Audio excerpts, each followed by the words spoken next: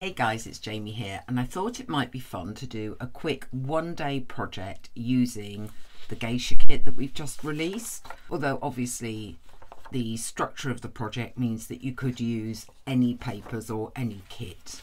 What I've done is I've printed 3 of the same pattern on 200 GSM cardstock.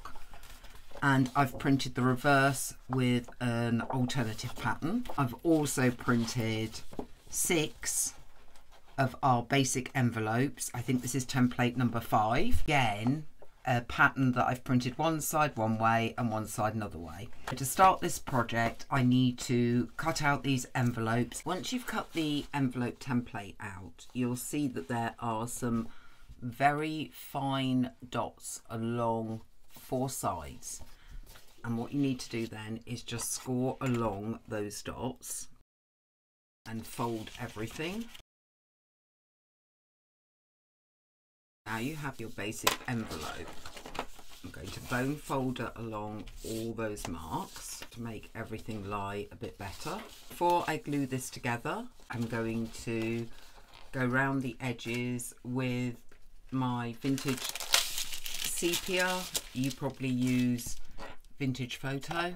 That's my VersaFine vintage sepia. And when I say go round all the edges, I do mean all the score lines as well, so that everything, both sides, has been edged. Once that's done, we're going to put it together as an envelope. We're going to seal up all the sides. So these are your hinges that are going to give you some depth. And with this bit, you don't want to glue it all down, just go round that edge.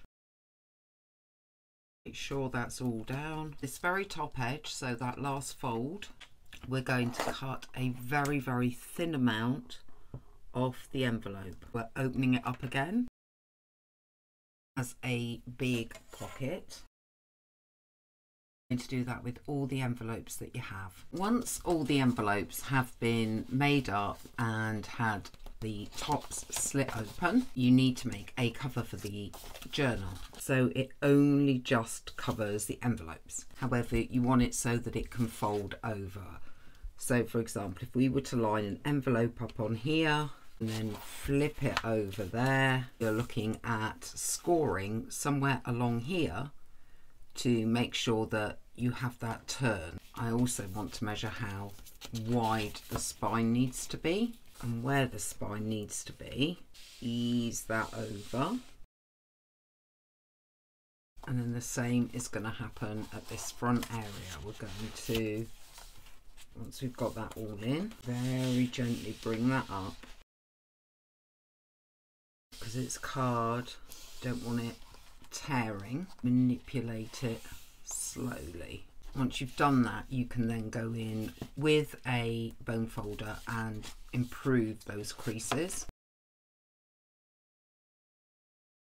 What I'm going to do is try shaping it. I'm going to take that crease point and go in to give it an envelope style shape. You can also add decoration to that cover using the Japanese papers by measuring our panels and attaching parts of this paper to that panel, but leaving a small area that frames it. I've cut the panel pieces to fit, but before we put them onto the cover, I'm going to add some magnets to the fold over bit. I've got these very small disc magnets from Amazon, and I want 3. To put the magnets on, I'm going to use a double-sided tape and put it on top of the magnet. Secure it down and lift the backing up. Place the first magnet roughly halfway. With the next magnet, we're going to place one roughly in alignment and at the top, and the final magnet at the bottom. Now what we will do is add a magnet to the top of each magnet that we've put down. And again, we're going to add the double-sided tape. Once the double-sided tape has had the protective part removed, we are simply going to turn that over and put it against the other part of the wallet, rub it, and hopefully what will happen is we will transfer one set of magnets to one side and the other set of magnets to the other. Like that. We can take our covers that have been cut to fit and actually cover up the magnets. The covers on, and you can see that magnet work. We're going to add the envelopes. I'm going to add them so the split side faces outwards. We'll add them onto that front cover with a small border. You can do that just using some glue. And you're going to take the bone folder and try to make sure it's all fully down. All you're going to do is add the next envelope to the bottom one and start to layer it up that way. Once all the envelopes have been glued to the front, we're going to put glue on the back one and bring that cover over and seal it all down. Now that's all done, you have a wallet journal. And the way we're going to use the wallet journal is you could either put booklets in there or you could put journal cards in there.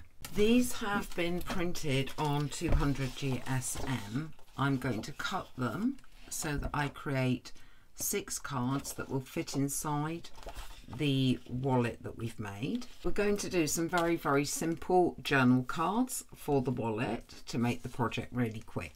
I've taken the ephemera from the geisha kit and cut that up, and I've also got from our free printables some frames which I will probably use to frame the picture. I may not, of course, if it cuts off the bird too much. You do it artistically and do it so that the frame actually is smaller. Do it like that. I've also got the same paper and made some file tab holders to get it in and out the wallet easily, which I'll be adding. Here's the 6 journal cards that have been made to go in the wallet. They're very, very simple, but it gives you plenty of space to write on, and they all look, I think, quite beautiful. All we have to do is put them in the wallet.